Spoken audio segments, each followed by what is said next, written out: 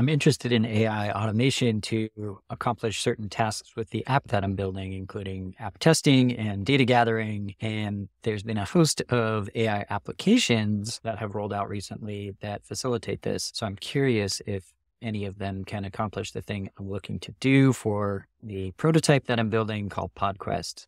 What I essentially want to do is have the AI autonomously look up the names of podcasts on its own and find episodes from those podcasts, maybe the top episodes, and then transcribe them and potentially even ask questions about them. So what is this podcast about?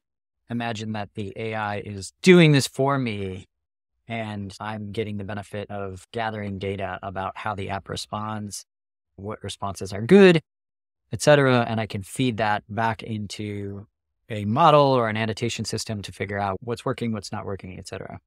I would love to be able to do that. I recently recorded a video where I used Adept's AI experiments to try and do this, and it doesn't yet have those capabilities, so it looks very promising. I'm now going to see if I can do it with an app called Bardeen. Okay, so this is the Bardeen extension. It's only available for Chrome right now. I've got it active. It's in my toolbar pinned here. And what I want to see if it can do is grab the top 10 podcasts here and then episodes within that podcast. You want to scrape data on the active tab, start a new template here. Multiple items from a list. Let's try that. And we just want the podcast titles.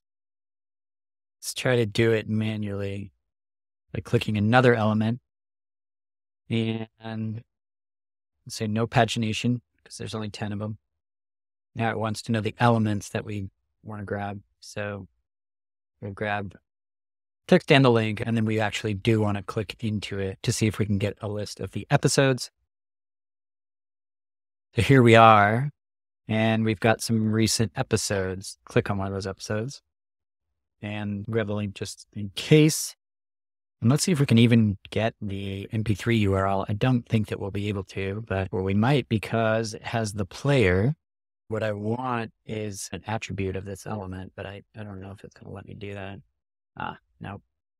So no dice on the player. That's okay. This will give us a good starting point for things that can be used in PodQuest to be searched for. So let's save this. 10 items, just one page. Custom delay. Let's try none. Give it a name. Let's run it.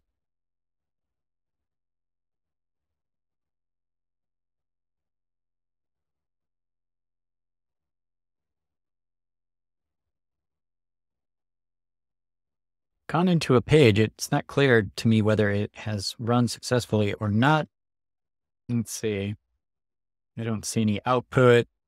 I'm guessing it didn't work. I've played with this and tried to get it to grab both the podcasts and the podcast episodes in a single step and wasn't able to do so. So what I did is split it into 2 steps.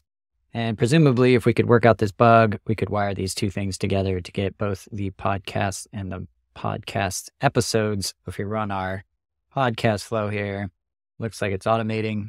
We've got our data, and I told it 10 records. It's added that to the downloads. And sure enough, we've got a spreadsheet of podcasts and their links. Let's check the other workflow. It needs to be in a specific podcast. We'll run that.